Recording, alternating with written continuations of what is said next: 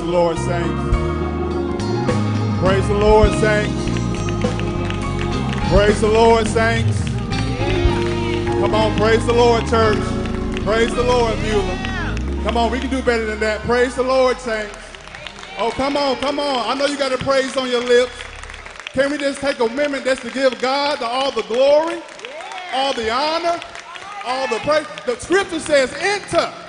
That means come into the sanctuary with a praise on your lips. We bless the name for another opportunity to come before you in our Faith Forward Spring Revival. We pray that you will lend your voices and lend your prayers as we uplift the name of Jesus. Amen. Let's go. Good evening, Beulah. Good evening. Let's give the Lord another hand clap of praise.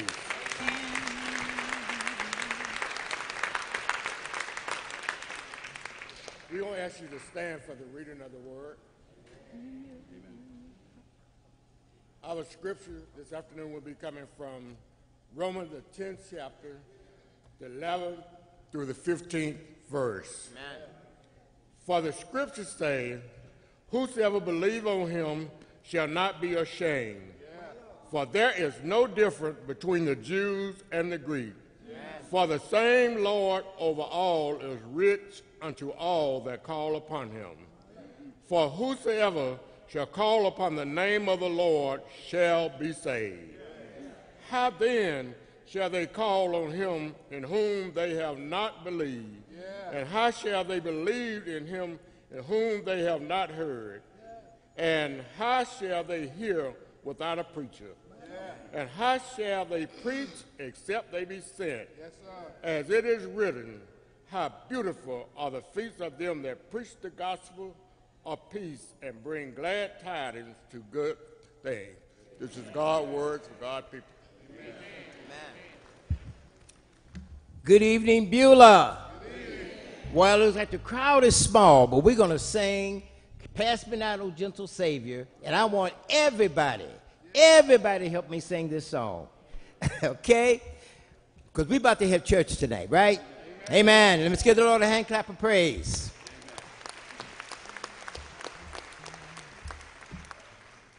Pass me not, O gentle Savior, O Lord, hear my humble cry. Come on, church. While on others thou art called, O Savior, do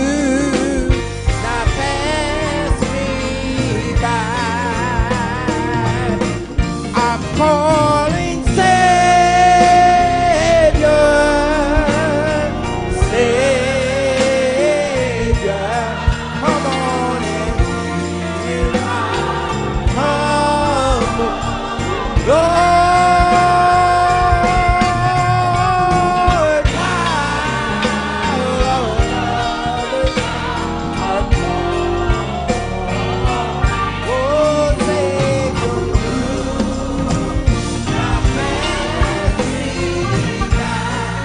One more time, church.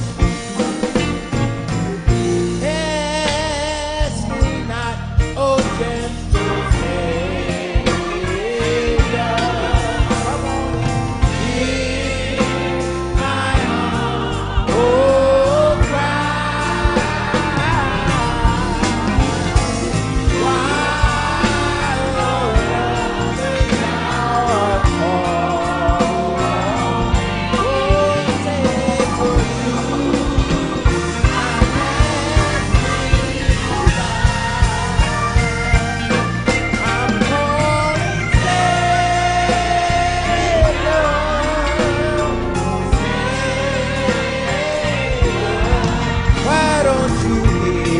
my humble cry.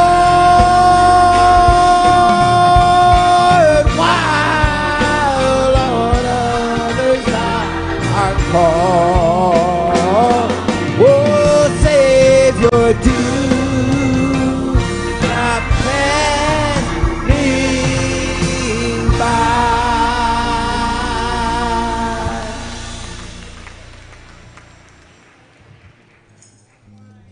Let us pray. Eternal God, our Father, we come thanking you, Lord, for this day, thanking you for life, health, and strength. And Lord, we thank you for your grace and your mercy. Lord, we come tonight just thanking you for all your blessing that thou hast bestowed upon us. And now, Lord, I pray that you will continue to bless me and my family, my wife, my children, my grandchildren. And then, Lord, we pray for our pastor, Pastor Black, and First Lady, Sister Kate.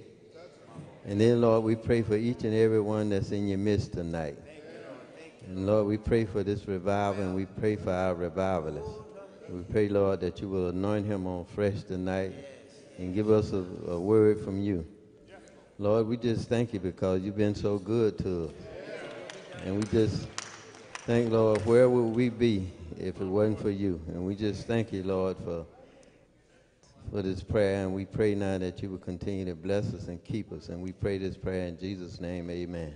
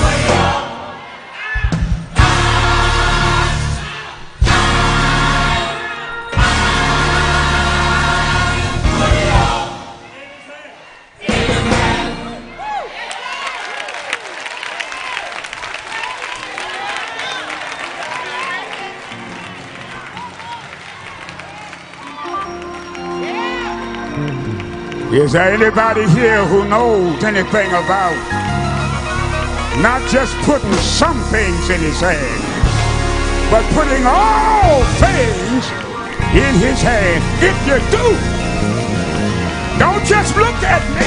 If you put it in his hand, let's give him some praise in this house this evening. Oh, Deacon Owens, I put it all in his hand. And I learned that when I give it to him, leave it there.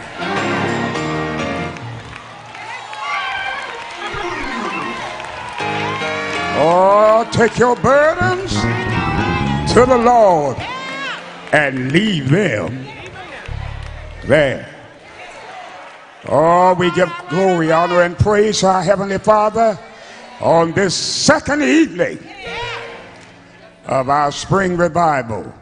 We are so grateful and thankful to God that He has made it possible for each of us to be able to be on board in this second evening. We certainly want to say welcome to all of our members and friends who are joining us here in the sanctuary on this second evening of revival, but also to all of our members and friends who are joining us online as this service is going out streamed live from this sanctuary on this evening. Amen. All across Metro Atlanta, all across the state of Georgia, all across the United States of America, and guess what? Even to foreign shores. Amen. If there was ever a time when our world needs revival, that time is now. And we're just grateful and thankful to God. Thank you to our beloved deacons, amen, for the powerful devotion. Amen. Greetings to all of the preachers of the gospel who grace us with your presence on this evening. Amen. Certainly our guest evangelist, Reverend Dr. Maurice Watson. Amen. To all of our mothers who are on board with us this evening. Amen. God bless you. Our deaconess, our minister spouses, to all of our ushers and nurses, to every member of our Beulah family, and to every friend, we greet you on this second evening of revival in that name that is above every other name, in the name of Jesus. Amen. Somebody wanted to be here this evening, communicated with me, but their condition, physically, health-wise, would not allow them to be with us. Amen. And they yearn for the opportunity to be in the sanctuary. Amen. In the gathering of the saints. And we certainly keep them lifted in our prayers. Brothers and sisters, I want us to know that this second evening of revival follows what was last night. And who among us who was here last night can forget about how the Lord moved in this place on last night? Amen. And we're so grateful to God, amen, for our preacher this evening, amen, who is back with us for this second evening. We are just happy to mention the fact that visiting friends are always welcomed and embraced with open arms and spirits of welcome whenever you come to Beulah. And we just want to pause for a brief moment, amen, and just ask that every visiting friend would please stand.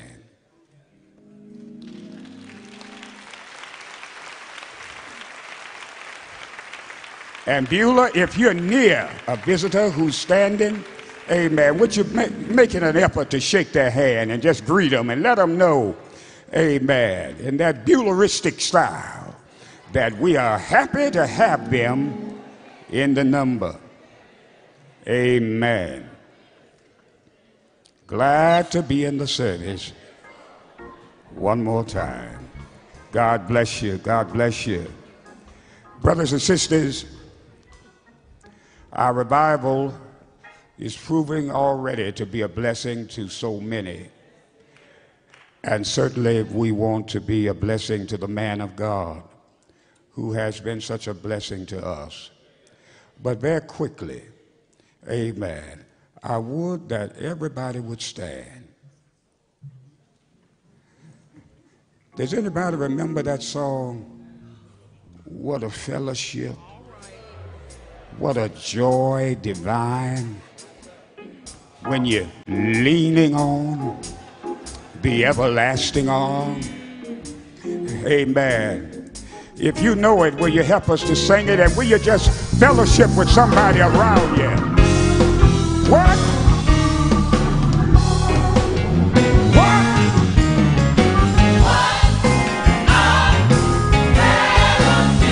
That's it, that's it. Leaning.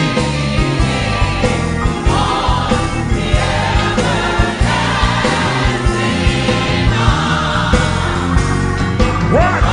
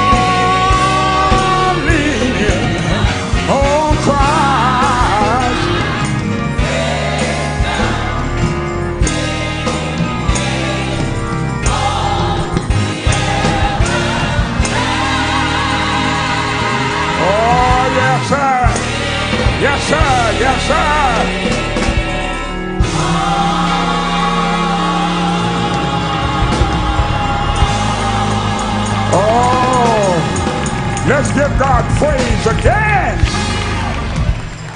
Amen. I don't know about you, but I'm going to keep on leaning on the Master's everlasting arm because I'm benefited by it.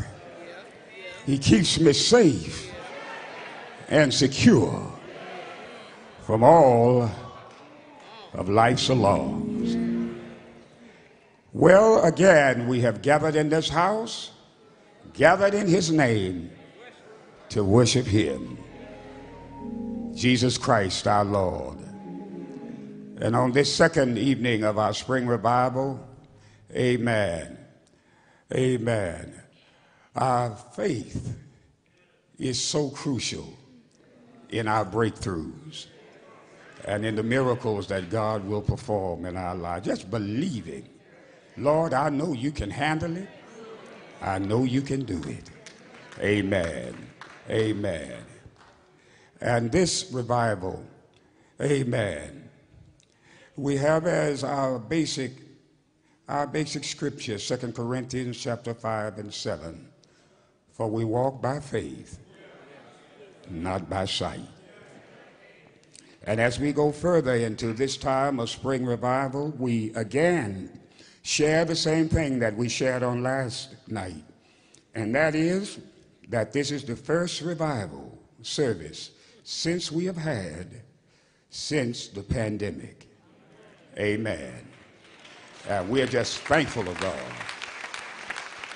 to be able to return again for this special and sacred purpose. Because every now and then, the strongest of us need rejuvenating. The strongest of us need, amen, re-encouraging. We need to be, amen, strengthened afresh and anew. And we are so grateful to God that that is what this spring revival is all about. Amen. We again want to say thank you to all of our preachers who have gathered, all of these wonderful visiting ministers and pastors, amen, who join us on this evening. Amen. Numbered among them is one of our sons in the ministry, the Reverend Fred Young. Amen. Stand up, Reverend Young. Amen. Many of us know him from his work and his service here at Beulah. Amen. And the times when he sang with the choirs, and then the time that God called him into the preaching ministry. And now he is the pastor of the great Bethel Baptist Church in Alexandria, Alabama. And we're so happy, Fred, to have you back home with us on this evening. God bless you. Thank you. Amen. Amen. But all of our guest preachers and pastors, would you please stand? We just want you to know how happy we are. Amen. To have you. Your presence is an added enhancement to this second evening of revival. Amen.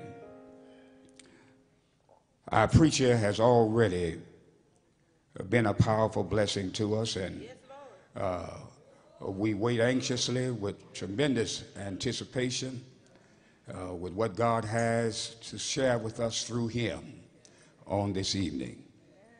But we want to move now and just ask that we would prepare to come with our offering. Amen.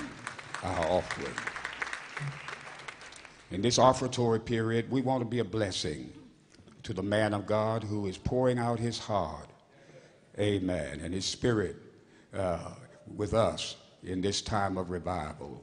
We can't possibly repay him for the word, amen, but we can express our appreciation, amen, to him for his wonderful preaching, and for the fact that his preaching has impacted our lives in such a powerful way. I think we all left here last night knowing, amen, that sometimes we have to lose in order to win. Amen, amen, amen.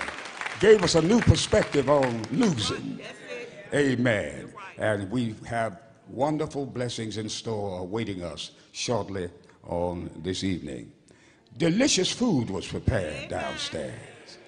And some of you have gone down, like Reverend Seal shared with me, amen, and overdid it, amen. Came back up grunting and, amen, trying to balance himself, amen. But you know how they can do it downstairs, Amen. And dinner is prepared each evening. Amen. Starting at 6 p.m. all the way up till, amen, the 7 o'clock hour where we start our kickoff revival service. And we certainly want you to know you can go down and enjoy a delicious dinner, amen, prior to coming up here to enjoy that spiritual food that God has for us. Brothers and sisters, as we get ready to go now into this time of offering, let us go to our Heavenly Father in a brief moment of prayer. Wonderful God, our blessed Heavenly Father, how excellent is thy name in all the earth. Dear Father, we reverence you. We praise you. We thank you for every blessing that you have rained down upon us. The greatest blessing of all being your Son, your darling Son, and our beloved Savior, Jesus Christ. Now, dear Father, as we prepare to come with our offerings, we pray your blessings upon all of your people. Dear Father, that we will come generously giving, knowing, dear Father, that you will continue to shower your blessings down upon us. Some may not be able to give as much as others, but give the best that you can give. And Father, we ask your blessings upon them. For we ask it all now in Jesus' holy name. And we say thank you and amen, amen, and amen. God bless you. Beloved, will we all stand wherever you are in the sanctuary? Amen. And I believe ushers are in the balcony to serve those. Amen. So if you're in the balcony, would you please stand anyway so that they will be able to, amen, make their way to you. Amen. Will those in the balcony please stand at this time also? Amen. Will those in the balcony please stand? God bless you. Amen.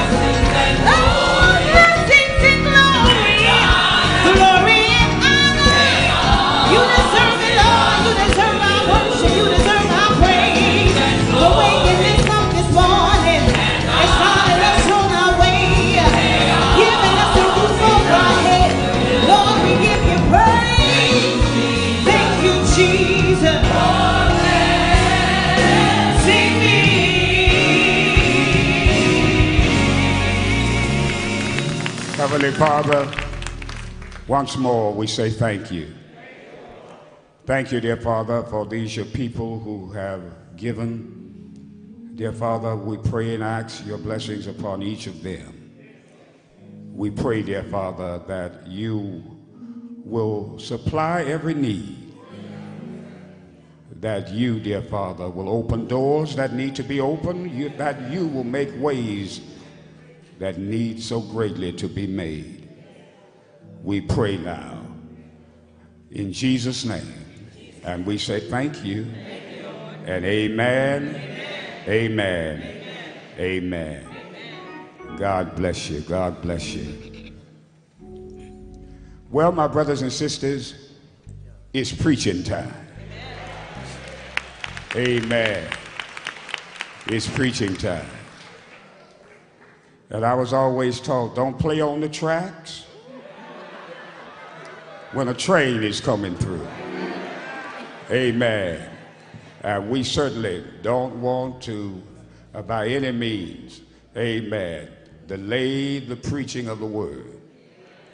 We just want to make mention of the fact that the preacher is by no means a stranger to us here at Beulah. He has distinguished himself here at Beulah on a number of occasions in revival, amen, and on other occasions, and always we were blessed by the timely word that God gave him for us. And we could all leave enriched by that word.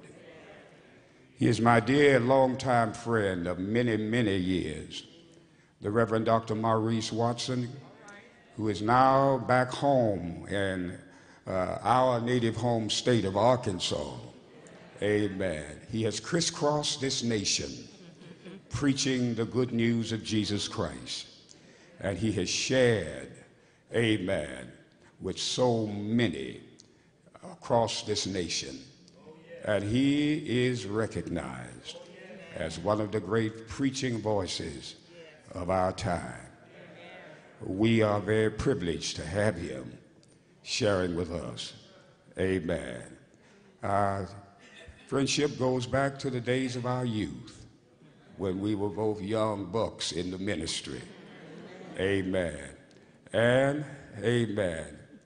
I was sharing with him that neither of us can claim that young buck status anymore. So if you're in that young buck status, enjoy it. Because it won't last always. Amen, amen, amen. Our preacher is here from the great Second Baptist Church of Little Rock, Arkansas. Amen. Where he is currently the pastor and doing a tremendous job at the Second Baptist Church of Little Rock. And we are looking forward to a word of God from him on this evening. Just before he comes, the choir will come with another selection, after which the next voice that we will hear will be that of our preacher. Amen. Our evangelist, our revivalist, the Reverend Dr. Maurice Watson. I'm asking that we will all pray with him and pray for him, because prayer and preaching goes together. Amen. After this next selection from the choir, amen, the next voice that we will hear will be that of my longtime beloved friend and brother, amen, Reverend Dr. Maurice Watson.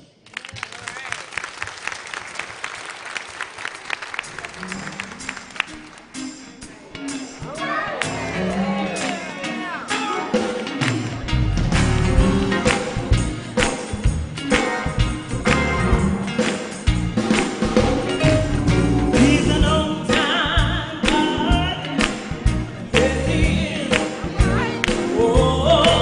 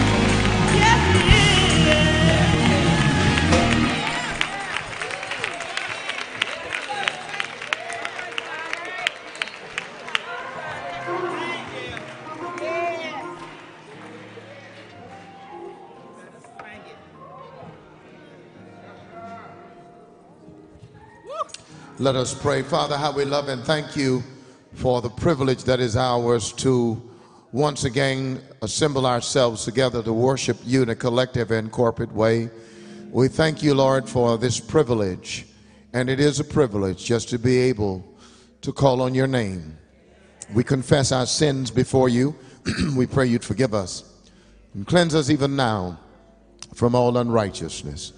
Thank you, Lord, for how you continue to look beyond our faults and see our needs. And we're not ashamed to publicly declare tonight how much we need you and we can't get along without you.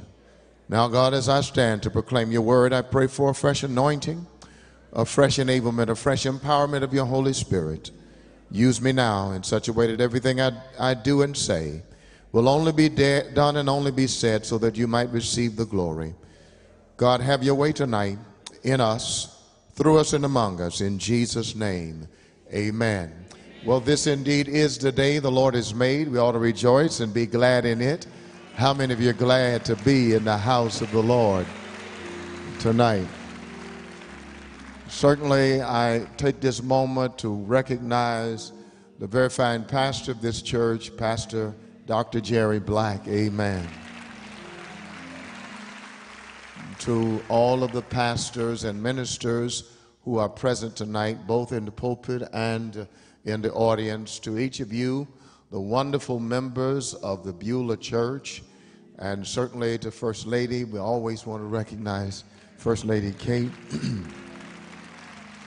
And to each of us, brothers and sisters in the Lord Jesus Christ, ladies and gentlemen, it is indeed an honor and a privilege to once again have been invited by your pastor to come and share with you from the Word of God. There is a word I'd like to share with you. I want to draw, if you will, from an old well and see if we can get something fresh from it. Psalm 23. You ought to know this by heart. I just want to look at the back half of Psalm 23. Verses 4 through 6. Psalm 23, verses 4 through 6. I'm reading from the New King James Bible. If you found this passage, can you indicate as such by saying amen? Amen. Hear the words of David when he said, "Yea, though I walk through the valley of the shadow of death, I will fear no evil, for you are with me. Your rod and your staff, they comfort me. You prepare a table before me in the presence of my enemies. You anoint my head with oil. My cup runs over. Surely goodness and mercy shall follow me all the days of my life, and I will dwell in the house of the Lord forever. Yea, though I walk through the valley of the shadow of death." I want to talk tonight about getting through your valley.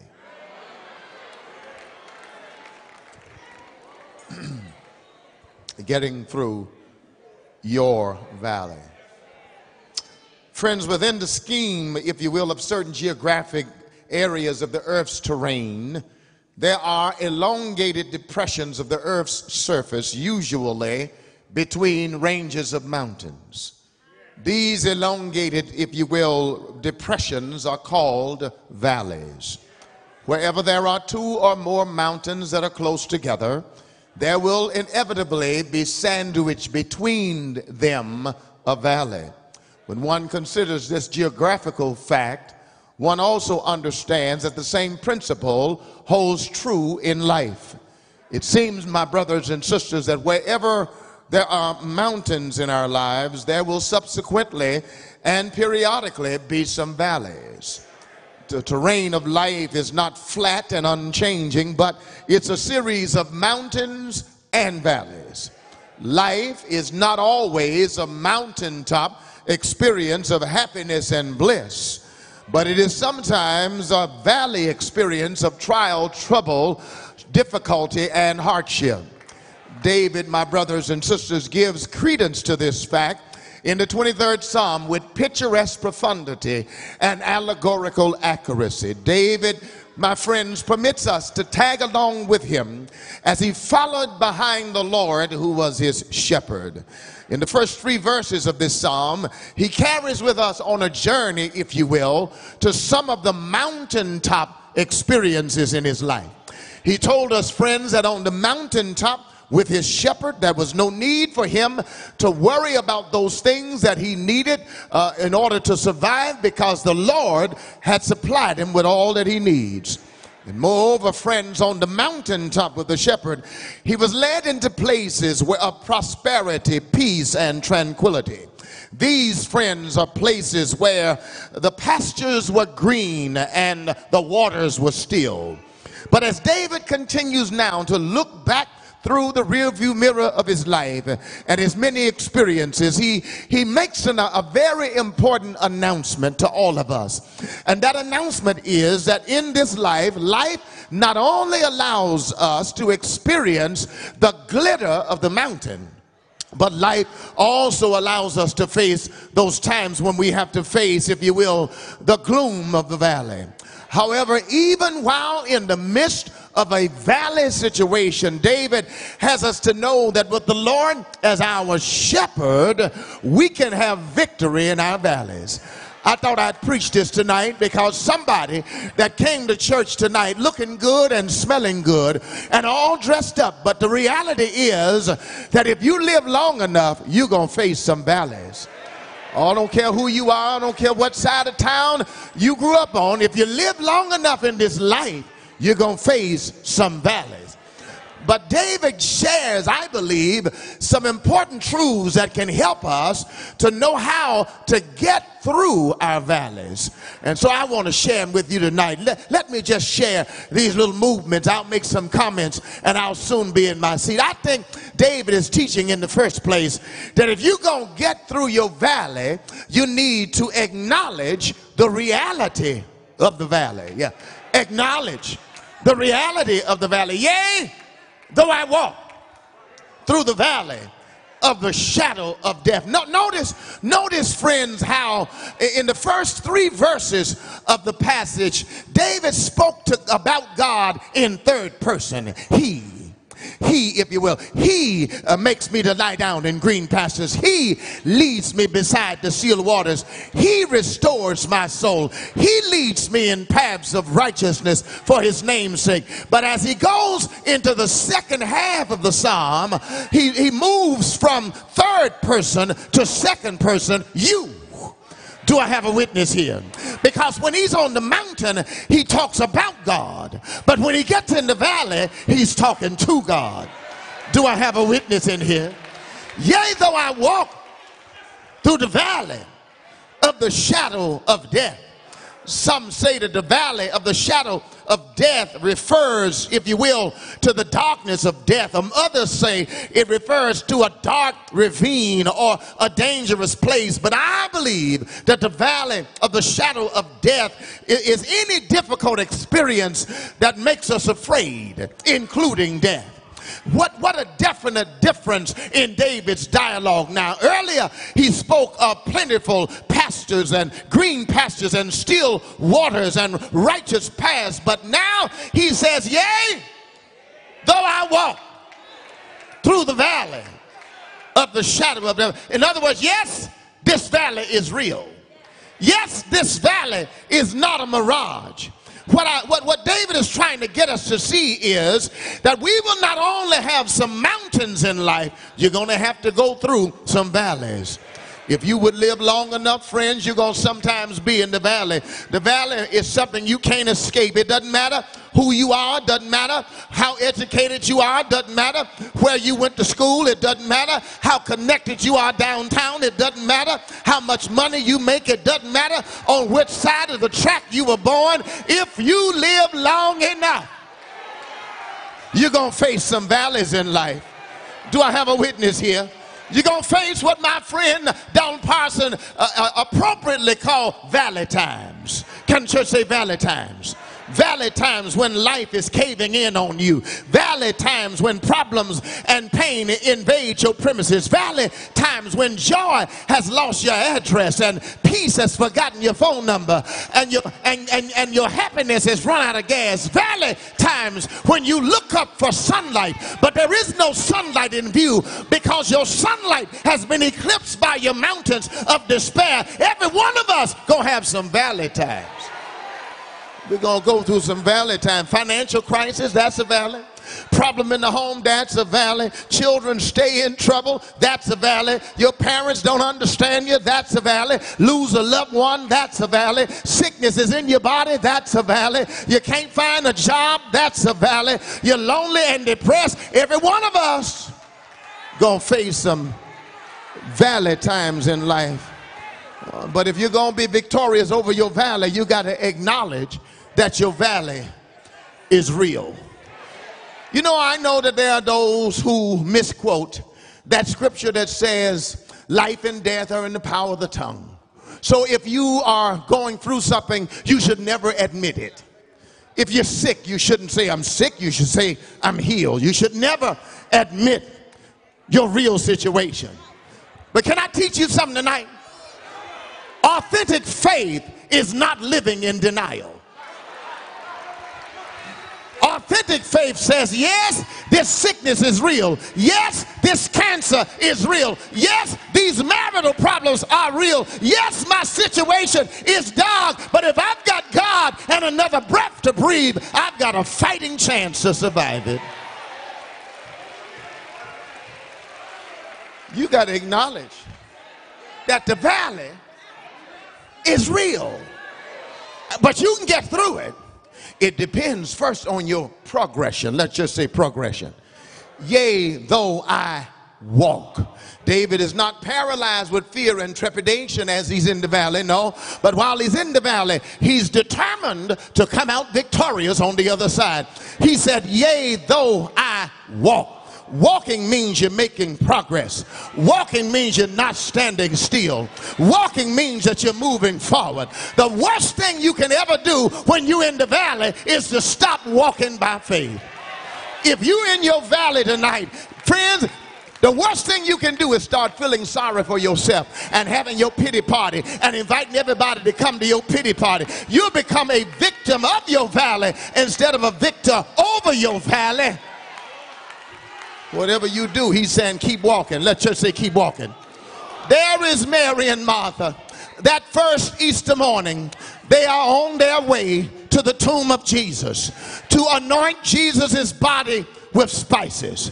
But on their way to the tomb, they were wondering who's going to roll away that great big old stone that's in the entry of the sepulcher.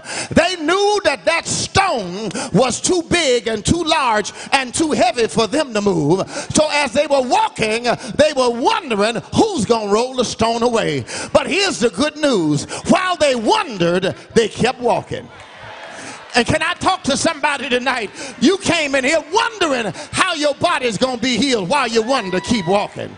Wondering if your marriage can be saved while you wonder, keep walking. Wondering if that wayward child of yours can be turned around while you wonder, keep walking. Because if you keep walking, you might discover what the sisters discovered that morning when they got to the tomb. An angel had already rolled a stone away. That while they were trying to figure it out, God had already worked it out. Keep walking. Keep. Depends on your progression. I'm in this valley, but I'm going to keep walking. But you can get through it. Not only does it depend on your progression, it depends on your perception. Let church say your perception. Yea, though I walk through the valley of the shadow of death. David says the reason I'm going to be victorious in my valley is because I've got the right perception of what's happening to me. In other words, it all depends on how you see things.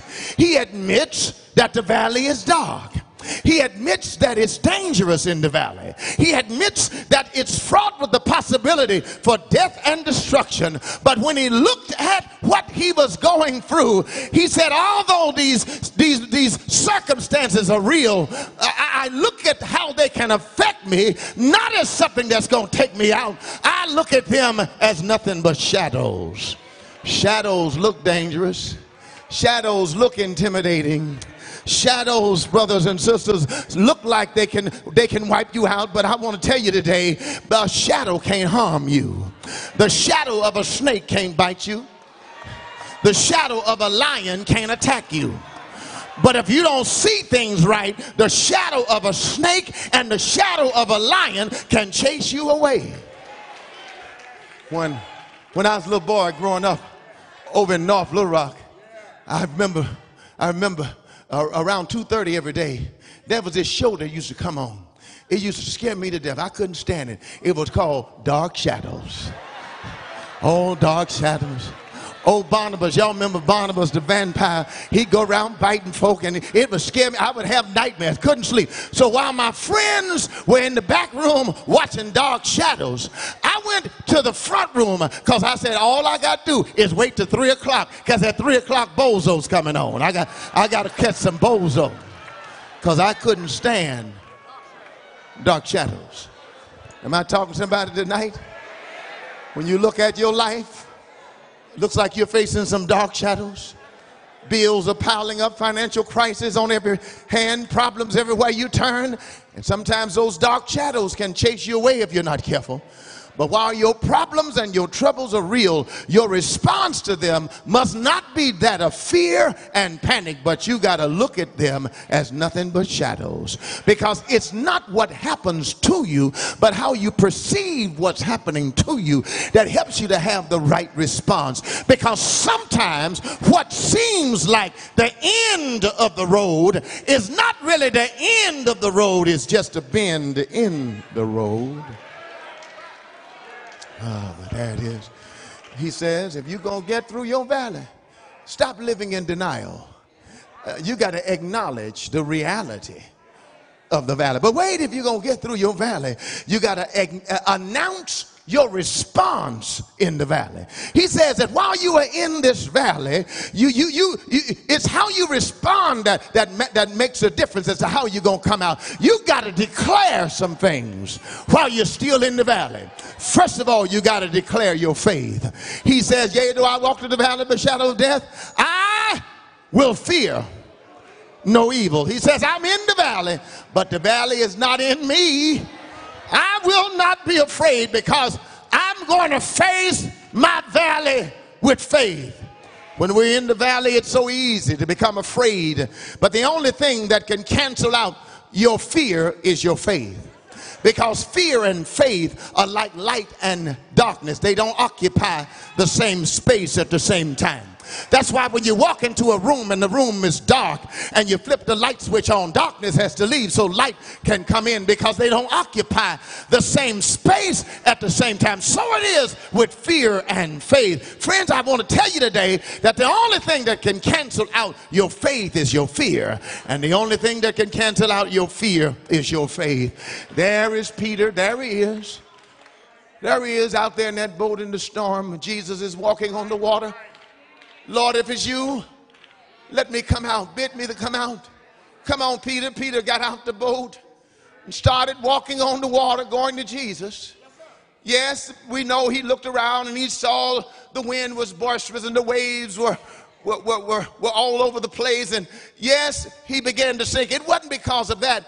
The Bible tells us why he started sinking. The Bible says, and he became afraid. He began to sink. But do you know what gets me about that passage is not so much that he began to sink, but what intrigues me is his proximity to Jesus when he was sinking. He was within arm's reach of Jesus, sinking.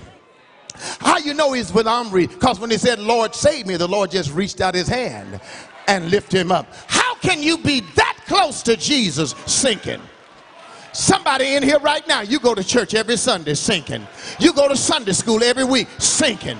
You go to Bible study, sinking. You go to every workshop, every conference that comes to town, and you're sinking. You listen to some of the best preaching every weekend from Pastor Black, and yet you are sinking.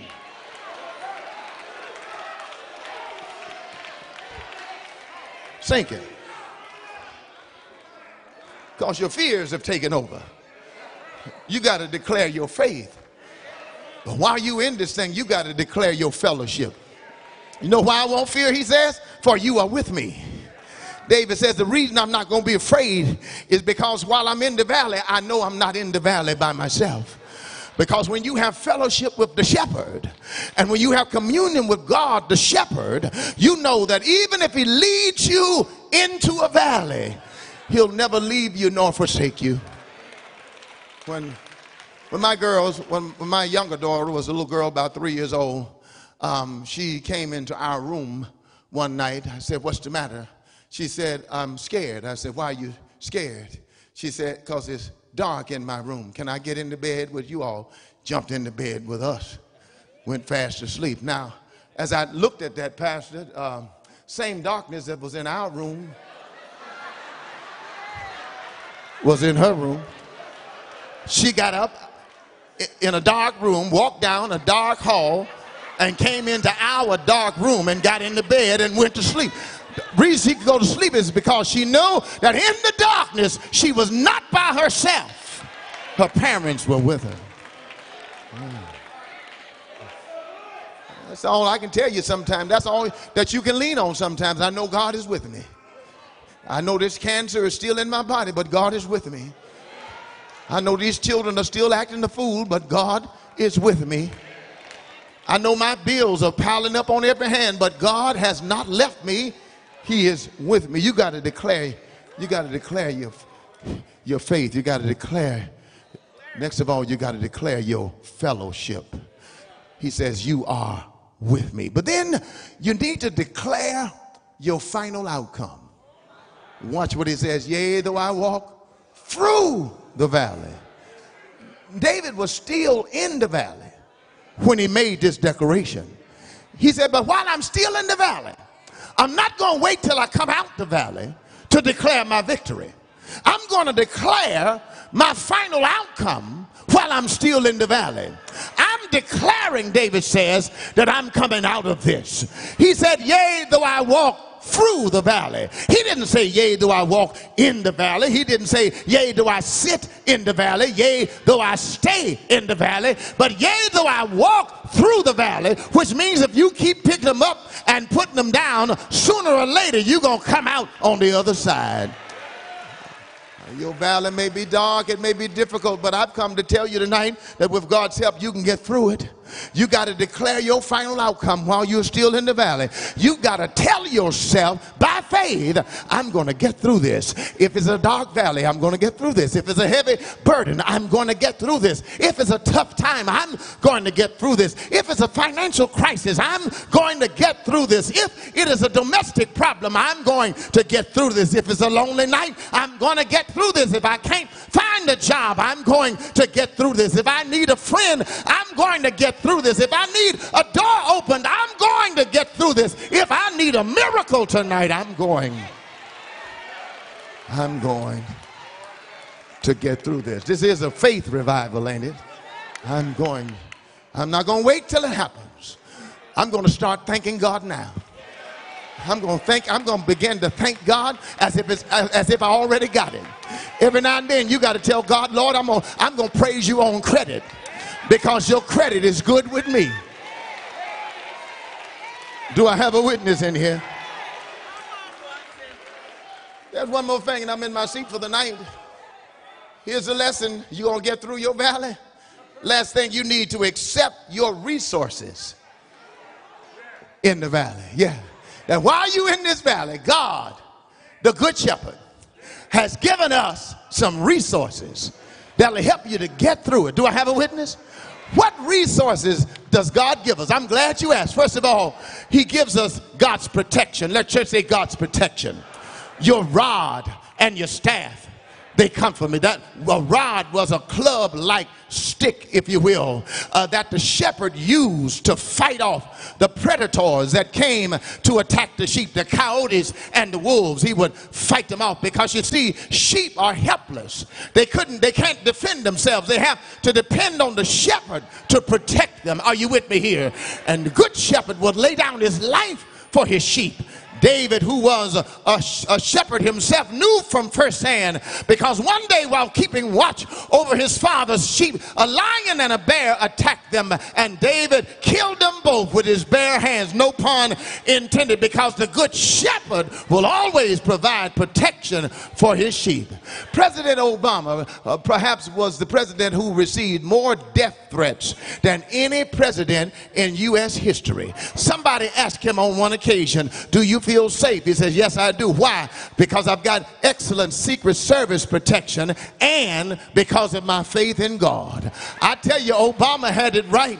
It was his faith in God that kept him saved. And while you and I don't have the luxury of having Secret Service protection, we've got something a little bit better. We've got some angelic protection. The old folks said it's all night and it's all day that the angels keep watching over me. While you in the valley, God gives you his protection. But then God gives you God's assurance. Let church say God's assurance. Because not only did he have a rod, he also had a staff. A staff was a long rod that had a crook on the end.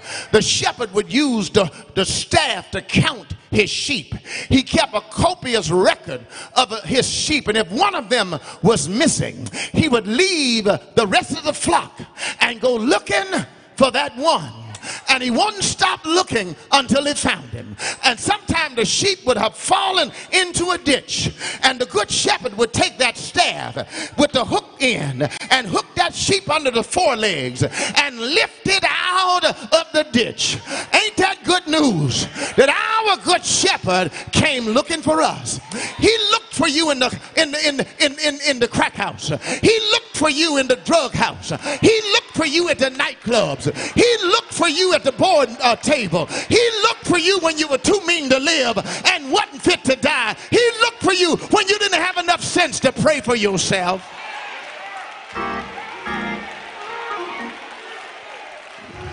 You've got that assurance that when we fall into the ditch, he'll pick us up. Do I have a witness? But wait, in the valley, you got another resource, and that is God's favor. Can church say God's favor? You prepare a table before me in the presence of my enemies. Some scholars believe that now David shifts metaphors and is talking not so much about God as the good shepherd, but now he speaks of God as a gracious host who invites his guests to come to the dinner table and share fellowship in his presence. However, Tim Keller, who was a theologian and a sheep herder, he interprets "you prepare a table before me in the presence of my enemies" through the lenses of a sheep following behind a shepherd. Sometimes the shepherds would lead the sheep up into the mountains, in ledges on the mountains, high up above the valley. And on those ledges, there were flat lands they called tablelands, where there was plenty of grass for the sheep to graze on, so that the sheep could graze in peace, because the shepherd would lead them up to the tablelands, and he would stand there at the edge looking down at the wolves and the coyotes that wanted to get the sheep. But he stood there with his rod and his staff and said, "I dare you to come bother my sheep." Do I have a witness in here? However you interpret this, as he prepares a table before me in the presence of my enemies, whether you interpret it as God as the good shepherd or God as the gracious host, here is the truth. The truth is this, that God will bless you while your enemies are watching him bless you, and there isn't a thing they can do about it. Do I have a witness? God will bless you and throw a blessing party for you and make your enemies come watch you, because what God has for you, it is for you. No demon, no devil, no man, no woman, no boy, no girl in heaven or in earth can stop you from having what God wants you to have. In other words, he gives you his favor. Can the church have favor? I don't know about you, but I'd rather have favor than to have a pocket full of money. Because you can have a pocket full of money and no doors will open. But if you got favor, you can make one phone call and doors will fly open. Is there anybody besides me that wants God's favor? Somebody shout favor, favor, favor, favor. Wait. He gives us some more resources while we're in the valley. And that's God's comfort. Let church say God's comfort. He says, you anoint my head with oil. My cup runs over. Now the metaphor definitely changes from speaking of God as the shepherd to now speaking of God as a gracious host. You prepare a table before me in the presence of my enemies. You anoint my head with oil. My cup runs over. In antiquity, when you invited somebody to your home, you were expected to show hospitality. As a matter of fact, if you didn't show hospitality, then you brought shame on your family and shame on the village. Do I have a witness? So the first thing the host would do is he would anoint the head of his guests with oil. He would pour oil on their heads and oil on their weary feet. It was a sign of hospitality. But not only would he pour oil on their heads, he was also to provide plenty of good wine. And sometimes the host would pour the wine into the cup and let the wine run over the rim. That's a sign of gracious hospitality. That's when the host is just showing off. Every now and then, God will show off in our lives. Has God ever shown off in your life? I mean, has God ever done more than you expected God to do? You asked God for one thing, and God didn't just give you that. He gave you that plus he will do exceedingly, abundantly, above all you can ask or think. Sometimes God blesses me, so I have to say, God, you just showing off now. You showing off now. You showing off now. Do I have a witness here? Oh, but wait a minute. While you were going through the valley, you got another resource. And that is you got God's backup plan. Let church say God's backup plan. Surely goodness and mercy shall follow me all the days of my life. Surely it could be interpreted, I am certain that goodness and mercy. Or surely could mean only, which means nothing but your goodness and your mercy. Goodness and mercy are pictured as God's messengers that followed David throughout his life. Do I have a witness here? He said they follow me. In other words, they got my back. When you know God as your shepherd, can I make an announcement? You've got some stalkers in your life. I said you've got some holy stalkers. They're called goodness and mercy.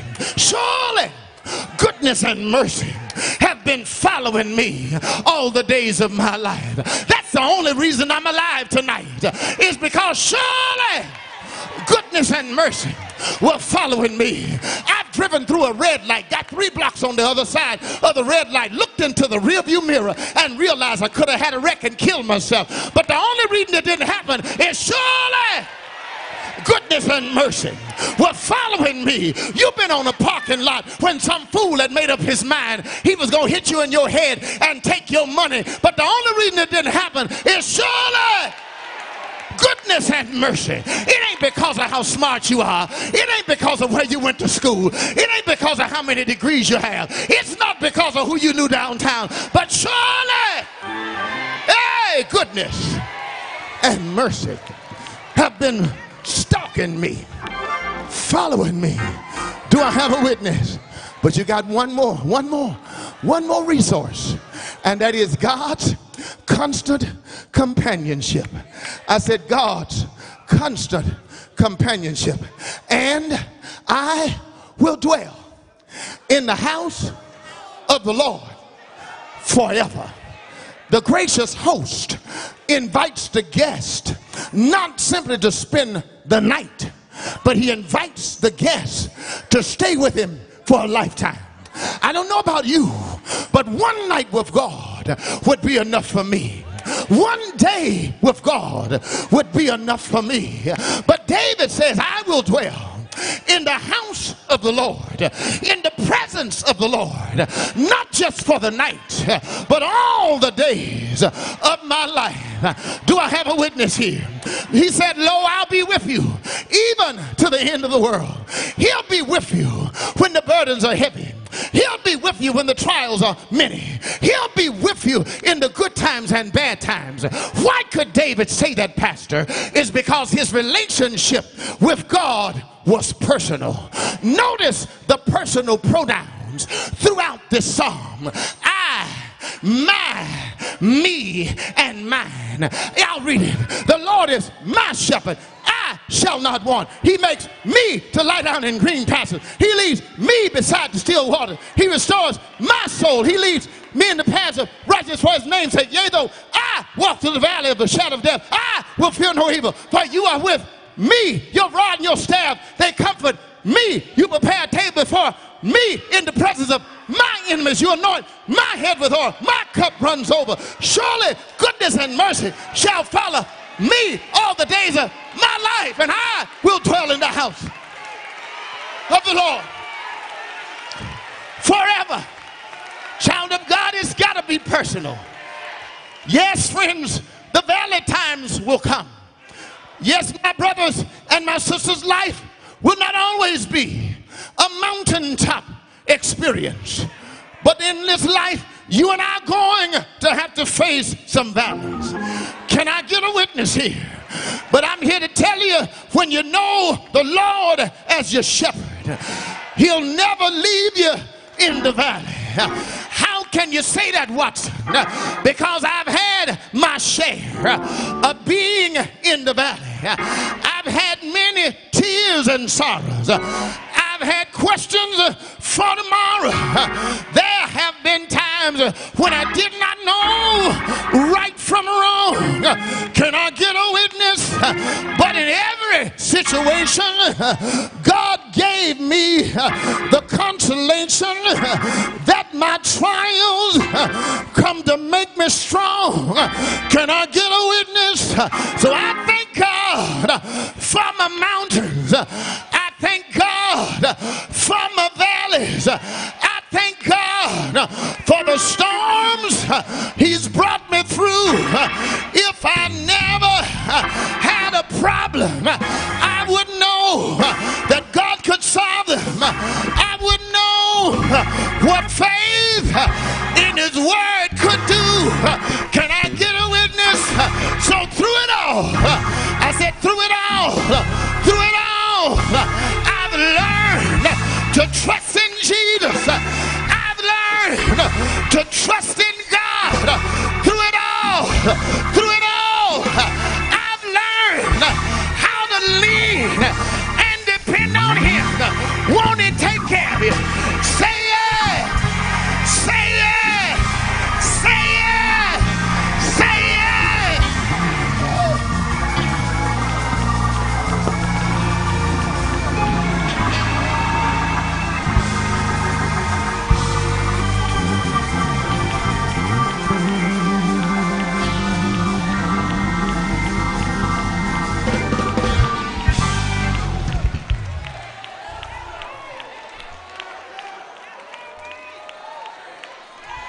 What a word, what a word, what a word.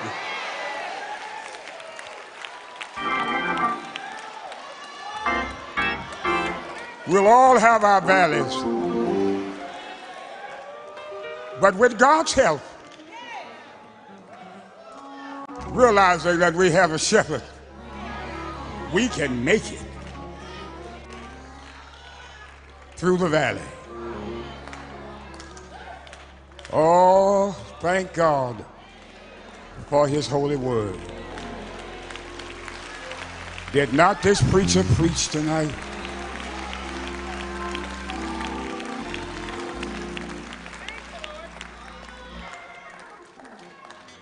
Thank you, Reverend Watson. Thank you, friend and brother. It's good to know that even in these valleys that somebody's in right now, we have the Lord with us. And this is it is a powerful time to extend the invitation, because somebody is trying to navigate your way through the valley without the Lord. And you need him to be with you. You need him. You need him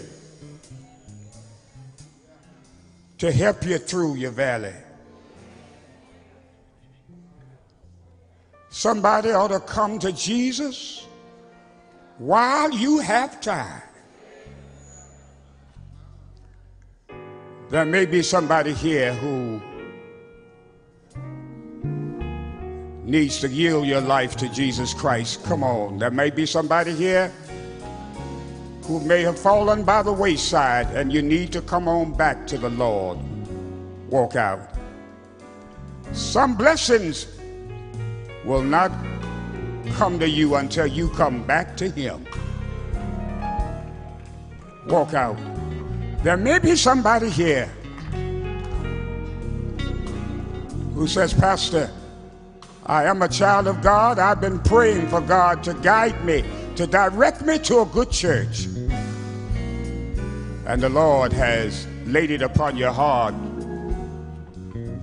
that your search is over. Come on. Walk out. Walk out. And as the choir leads us, you may be among those in the balcony. If so, come down either of these side stairwells or take the elevator down to this level. If you're on the floor level, there's an aisle that will bring you here. Some friend or loved one will gladly walk with you.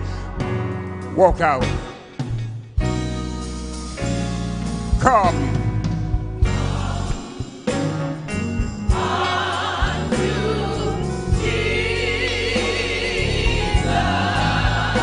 While you have time.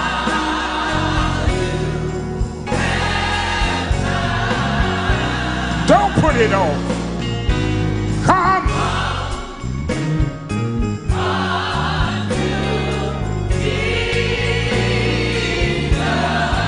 Make up your mind.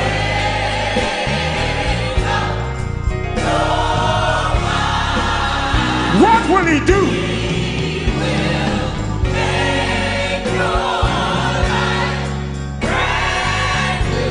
Won't he do it?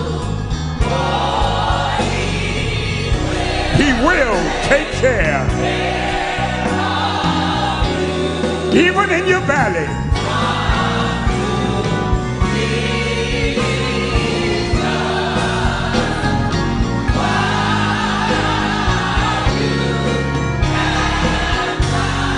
Now here's the thing that gets me happy. Just knowing Jesus.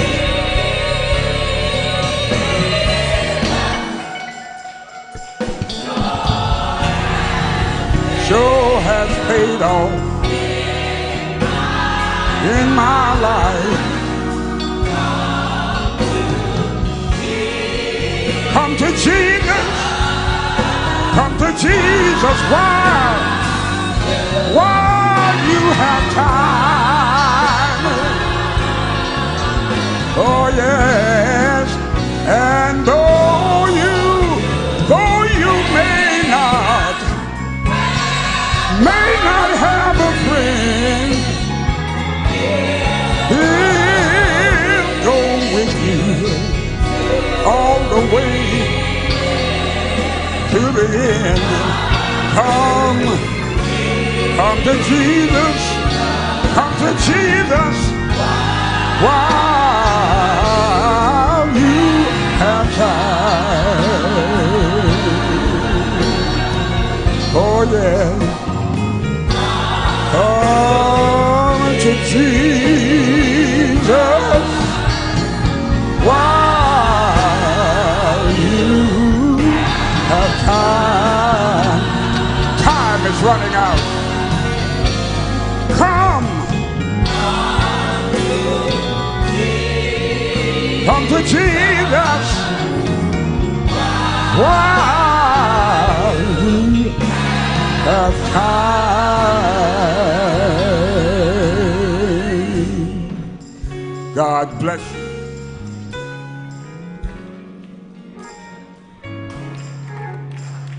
Oh Lord, oh Lord.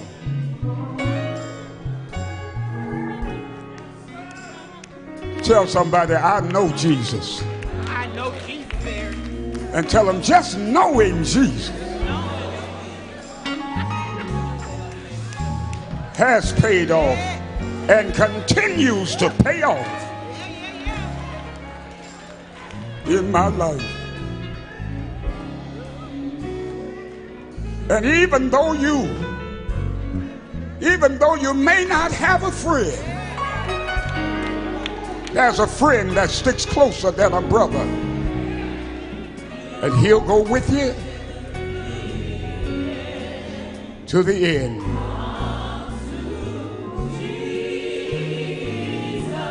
Oh, while you have time,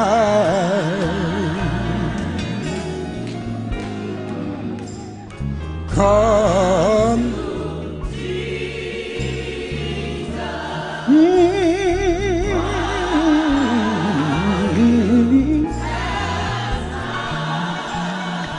Oh yes, oh yes, come to Jesus while you have time.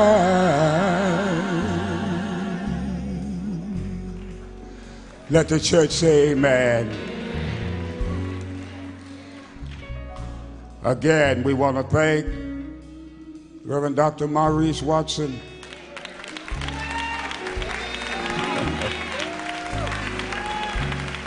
for dipping some fresh water out of that old well of the 23rd Psalm. Hallelujah, hallelujah, hallelujah.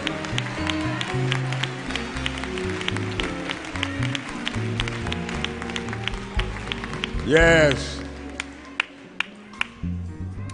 As we get ready to make our way from this holy place, in preparation to make our way to our various homes and destinations, we want you to know that we'll be right back here on tomorrow evening. Amen. Dinner is served down in the fellowship hall starting at the 6 o'clock hour, but it closes at the 7 o'clock hour so that, amen, the revival service can kick off. And we certainly want you to know that you can go downstairs and eat a delicious meal and come on back, because some leave work and they don't have time to go home and get anything to eat. You can get it downstairs and come on up here, move on upstairs to the sanctuary and be blessed by another powerful word from the Lord, from our evangelist on tomorrow night.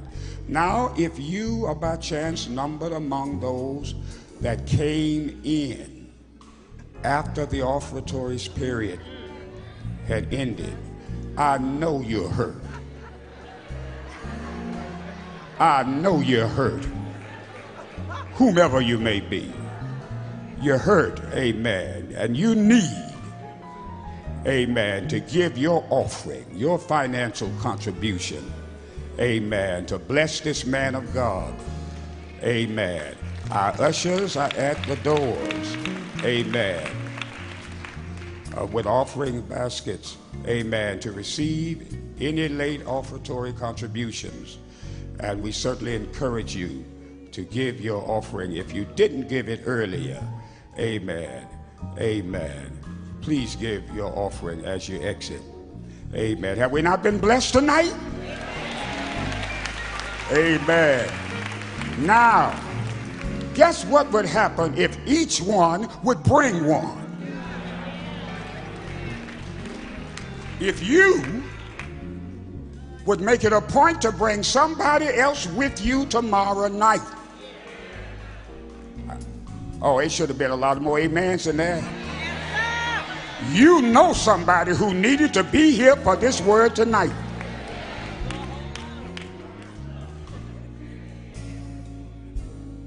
If everybody would bring somebody else with you, amen, if they could see the fire and the passion in you, they said, come on, be like that Samaritan woman who met Jesus at the well. Go running and tell other folk. Come on. And they left the town and went out there to where Jesus was. Amen. Come on, tell somebody, bring somebody else. Amen. Amen. As we get ready to go now, let me ask that we would all stand. A day of prayer and fasting was set aside, praying that God would pour out his blessings upon this revival effort on this past Friday. Amen. And we want you to continue to pray, to lift this preacher to God in your prayers, and to pray that the Spirit of the Lord will fill this house with his powerful presence. We need it, and God knows we need it now. Amen. Father God, we thank you afresh for your presence in this place. Thank you, dear Father, for the powerful word that was brought to us. Dear Father, we thank you for the anointing that you poured out on this preacher, that he could bless us with such a mighty word. Now, Lord, we're going to go back with a new perspective on our valleys. And Father, we pray now that the grace of you, our wonderful God, the love of our awesome Savior, Jesus Christ, the sweet communion of your powerful Holy Spirit shall rest, shall rule, and shall abide with each and every one of us, now, henceforth, and yes, even forevermore. For we ask it all in Jesus' name, and we say thank you, Lord. Thank you, Lord. And amen. Amen. Amen. God bless you.